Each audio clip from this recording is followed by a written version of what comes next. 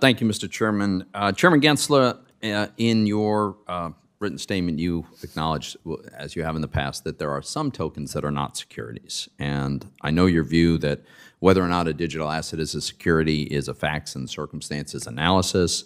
I know your view that the SEC has very broad authority. But you've also made it clear in the past that Bitcoin is not a security. Now, some SEC staff have also previously said that Ethereum is not a security.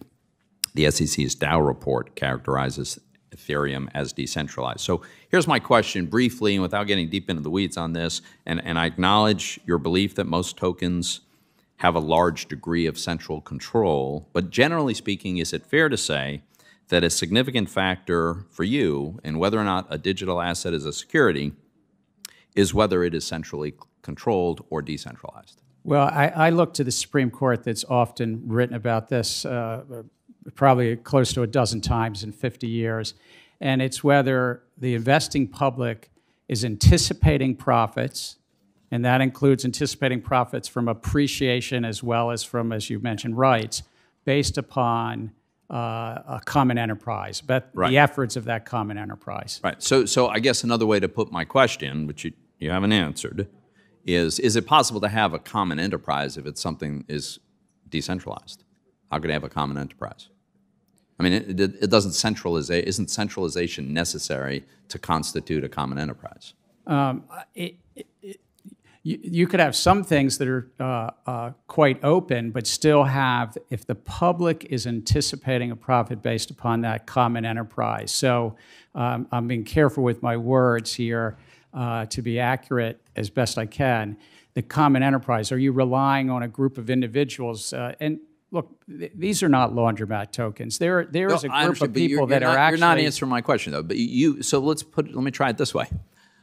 What is it about Bitcoin that causes you to conclude it is not a security?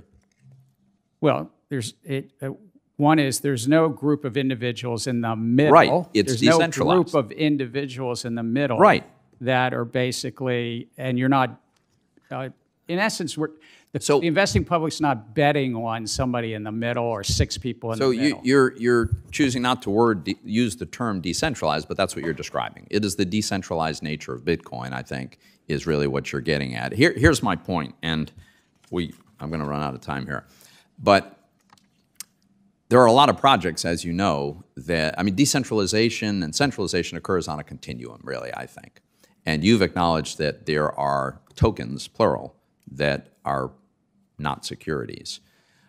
I think it's because of this centralization that you come to this conclusion. And my point is, it is not reasonable to fail to provide clarity, to provide the definition of exactly where on this continuum you have a sufficient common enterprise that it qualifies as a security and where you don't. You've said Bitcoin doesn't.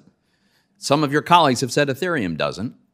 But a reasonable developer who wants to comply with this doesn't know where that line is drawn. So I think where we might have a difference is there are many factors, and so it's not one spectrum of centralization versus decentralization. What the Supreme Court, and I try to stick to, they're the Supreme Court, and there'll be debates about other laws. I try to stick to what they say, a common enterprise. I think about a group of individuals in the middle. That developer is in the middle, and the investing public's betting on them, counting on them, even if the token might be on 1,000 computers. That's not what the Supreme Court's looking at. It's not about the token being on 1,000 computers. It's just like a group of developers in the middle. But if there is nobody controlling it in the middle, that's what we call decentralized, and that does happen. As you know, of course, the Howey test requires all four of the tests to be met in order for something to be defined as a security. Let me move on to another related issue, which is, as I said in my opening statement, I don't think that the SEC has provided a crypto-specific roadmap to the registration of crypto intermediaries. One example of the problem that arises is the SEC's customer protection rule was written in 1972 and doesn't address how a broker-dealer should hold a customer's blockchain private keys, for instance. Now, I know the SEC claims to have provided relief, but the relief has very onerous contingencies. It's time-limited, and my understanding is few, if any, broker-dealers have been able to comply. So I know you've said many times you want to have the industry, the intermediaries, come in and have a conversation with the SEC about this. But wouldn't it be better if the SEC came out and laid out how you would apply the rules and regulations to these novel devices? So we're in conversations with a number of these intermediaries across the exchange, the lending, the broker-dealer, the custody space.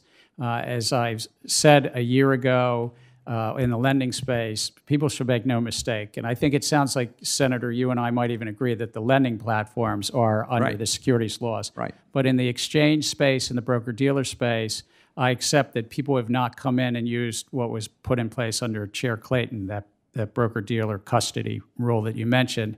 And so I've said to staff, let's use everything in our regulatory toolkit, whether it's exemptive orders and others, to help facilitate and get this industry. People will not have trust in this space unless it comes into investor protection. So I'm out of time, Mr. Chairman. So I would just say my concern is that the approach you're taking with these one-off discussions, if it did even result in an opportunity to comply, it'd be this idiosyncratic exemptive order negotiated with a single company.